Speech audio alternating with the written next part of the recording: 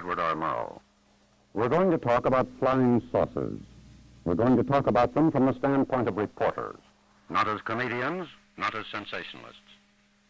For the past 3 years, a large number of perfectly sane and reliable people have been involved in this flying saucer business. Even those of us who have never seen one have become involved. We read about them, talk about them, wonder about these reports of strange phenomena in the sky. So almost from the start, CBS has been following the story. We have been collecting material in flying saucer observations for many months. Checking, cross-checking, trying to track down leads, no matter how far afield they took us. This, tonight, is our report. We frankly admit that we don't know whether flying saucers actually exist. We've never seen one. We are going to bring you the facts at hand. What they add up to, well, that's for you to decide. That's up to you. It all began just a little less than 3 full years ago. It began in the sky over western Washington, up there in the hip pocket of the country.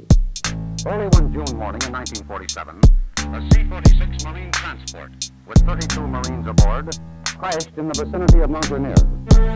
An air search was immediately organized to locate the downed plane. Among the many service and private flyers who participated in this search was Mr. Kenneth Arnold, a businessman of Boise, Idaho, a veteran pilot in forest fire control work, a man with 6 years' experience flying over the rugged terrain in and around Mount Rainier.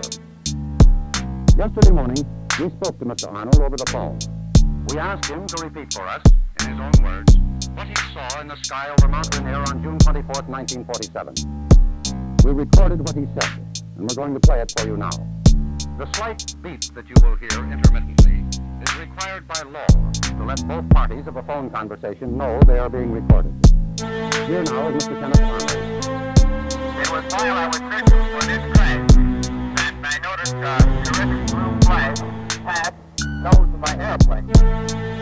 I noticed that the flag came from a very peculiar-looking objects that were rapidly approaching Mount Rainier at about 107 degrees. This chain of objects were 9 in number. I assumed at the time they were a new formation or a new type of jet, though I was baffled by the fact that they did not have any tails. Passed almost directly, but at a distance of about 22 miles, which is not very great to be there. I checked their wingspan to be the sighting did not particularly certain at the time, except that I had never seen planes of that type. Mr. Arnold, after landing, made a routine report of what he had seen to a Civil Aeronautics Administration representative. Promptly forgot the matter, until the wheels of publicity began to turn. The floodgates opened. I never could understand at that time why the world got so upset about this. These things didn't seem to be a menace. I believe they had something to do with our Army and Air Force.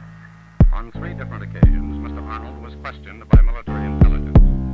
They expressed doubt as to the accuracy of some of his reported observations. That's right. Now, of course, some of the reports they did take from newspapers which did not quote them properly. Now, when I told the press, they misquoted me, and in the excitement of it all, one newspaper and another one got it so riled up that nobody knew just exactly what they were talking about, I guess. Here's how the name Flying Saucers was born. Objects more or less fluttered like they were a very rough water or a very rough air of some type. And when I described how they flew, I said it, they flew like we take a saucer and the newspapers misunderstood and misquoted that too. They said that I said that they were saucer-like. I said they were Historic misquote. While Mr. Arnold's original explanation has been forgotten, the term flying saucer has become a household word. Mr. Arnold reported seeing these same strange objects in the sky on 3 other occasions. He says that some pilots in the Northwest have reported seeing them on 8 separate occasions. We asked for his own personal opinion on the nature of what he and the others had seen. I don't know how best to explain that. I more or less have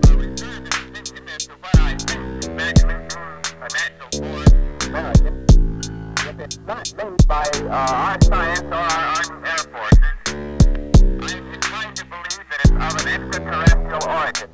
Extraterrestrial origin? Do you think there's a possibility they may be coming out of space from other planets? I suppose that's pretty hard for people to take seriously. Well, I'll tell you this much.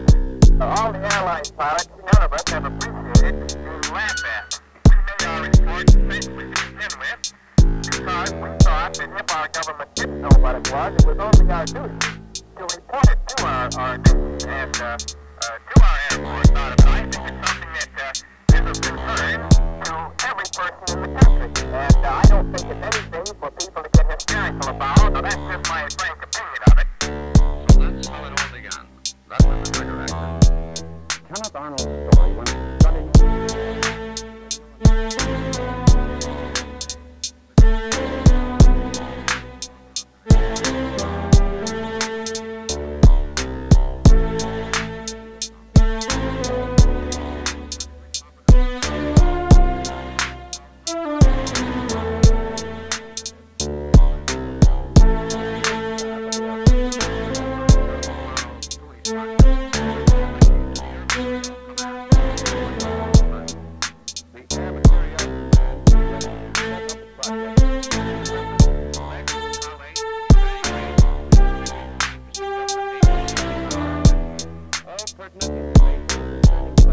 Phenomena in the atmosphere, which we conclude to be of concern to the national security.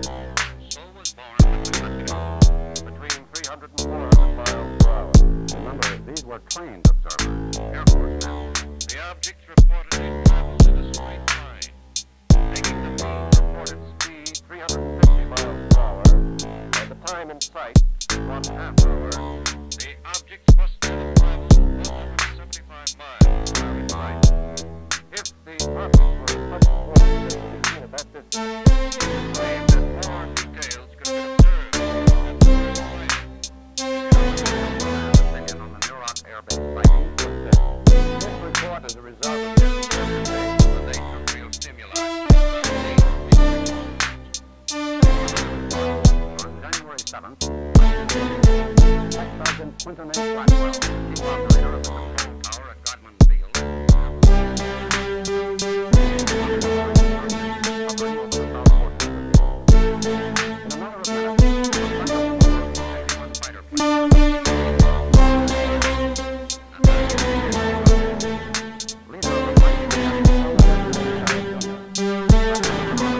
fighting with some 3,000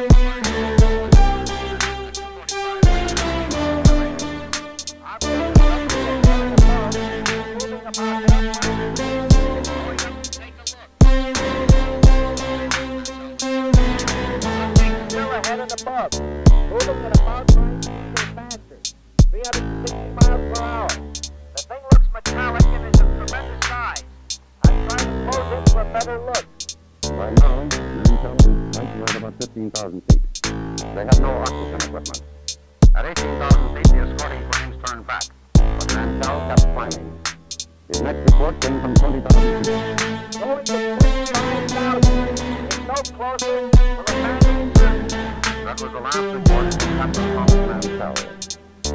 At approximately 25,000 feet, it is believed he blacked out for want of oxygen. His plane climbed another 5,000 feet and then went into a dive. When it crashed, parts of it were scattered around an area covering 1/6 of a mile. Project Saucer's conclusion. It seems probable that the object observed is the planet Venus. Later, in a report dated April 27, 1949, this conclusion was reversed. Further investigation showed the elevation and azimuth readings of Venus, and the object is reported at specified time intervals, just didn't jibe. The object Captain Mantell chased to his tragic death Is now officially marked unidentified. In all, Project Saucer investigated 375 cases. The report takes in 244 different observations. Just yesterday, we asked Major General William F. McKee, Assistant Vice Chief of Staff, United States Air Forces, to summarize the conclusions reached by Project Saucer. He said, During 2 years of thorough investigation,